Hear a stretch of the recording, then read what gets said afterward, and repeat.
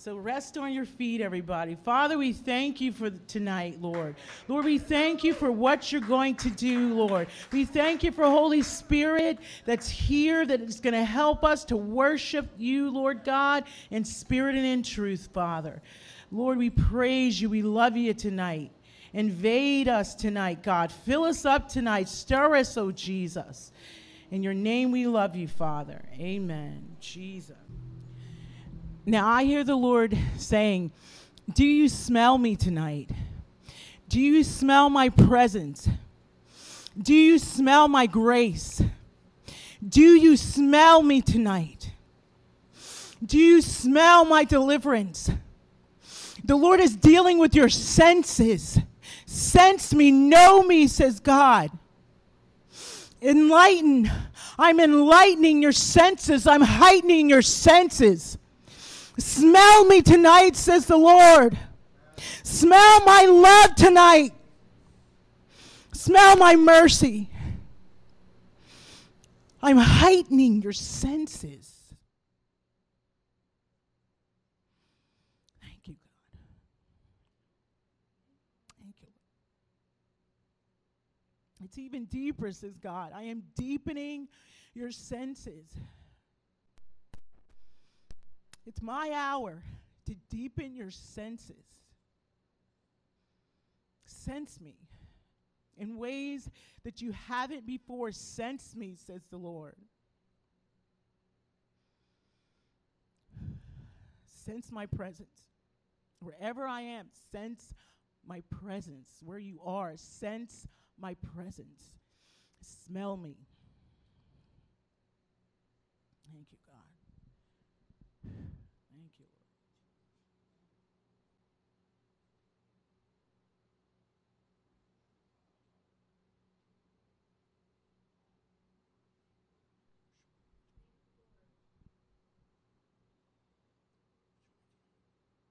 You know, as Darlene was prophesying, I went to a place where we visited Pudioli. It's a little coliseum in Italy where they used to, wasn't big enough to have wars or fights or anything, but they just used to feed Christians to the lions there. More Christians were killed there than in the Colosseum in Rome. And we went down, they had just excavated, like a month before, the holding cells. And what the emperors liked to see was families fed, fathers, mothers, and children, because he liked to see the father struggle to try to save. That was the purpose of that. And they got frustrated because they knew they were going to die, and they had presented themselves as a living sacrifice. And when they would go there the night before, they could hear the family singing psalms and hymns and praising God. And you know, the sound system went out. If they can sing in a holding cell, knowing they're going to get fed to a lion the next day, and usher in the presence of God, we can. Jonah could do it in the belly of a whale. And I just thought how wonderful it is that we have such access to the presence of God. No matter what the situation is, whatever situation life puts you in, you have access to the presence of God. I have access to the presence of God. And the last thing I want to say before I bring up Ginger to do the Hebrew month is, Darlene, there's an increase on your prophetic gift. I've seen it the last couple of weeks. And so I just decree and declare of you now an exponential increase in the prophetic anointing on your life. I decree an increase in the seer gift. I decree an increase in the prophetic declarations, the prophetic decrees to come out of your mouth in this season, in Jesus' name. And God knows what you've been going through. Everybody has something to go through, and Dar's taking care of her mother. Cheryl's taking care of, I mean, there's stuff we all have. Don't you all have stuff? Raise your hand if you have stuff. We all have stuff. We got to get past it all and get to that place where we're in his presence. Because in his presence is fullness of joy. I'm not going to go through my life sad. I get upset. I'm concerned. I'm worried. But I'm not going to live my life without joy. And if we get good at it, it's joy unspeakable, full of glory. Now, if there's one way I want to live my life, if I could just use one phrase, it would be full of glory. I love that sermon that Cheryl did last week, Glory on the Path. I want my path to be filled with glory, and I want to sprinkle glory everywhere I go. And so, Father, we thank you for this opportunity to press through the sound system. Come on up, Ginger. Of season. Jesus said, get out of the boat. Peter jumped. So rest on your feet, everybody. Father, we thank you for tonight, Lord. Lord, we thank you for what you're going to do, Lord. We thank you for Holy Spirit that's here, that is going to help us to worship you, Lord God, in spirit and in truth, Father. Lord, we praise you. We love you tonight. Invade us tonight, God. Fill us up tonight. Stir us, oh Jesus. In your name we love you, Father. Amen. Jesus. Now I hear the Lord saying, do you smell me tonight? Do you smell my presence? Do you smell my grace? Do you smell me tonight? Do you smell my deliverance? The Lord is dealing with your senses. Sense me, know me, says God. Enlighten.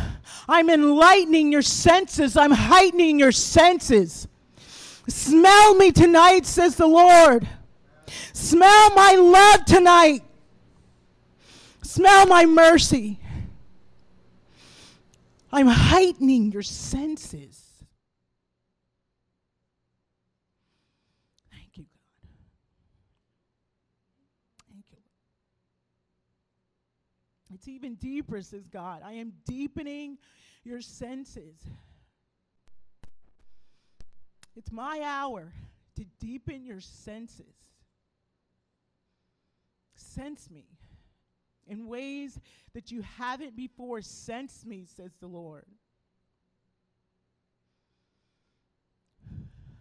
Sense my presence. Wherever I am, sense my presence. Where you are, sense my presence. Smell me. Thank you, God. Thank you, Lord.